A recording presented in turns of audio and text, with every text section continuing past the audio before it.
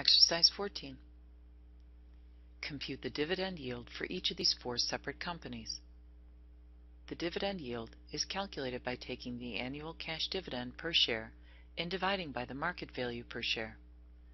$15 divided by 202.70 is a dividend yield of 7.4% for Company 1.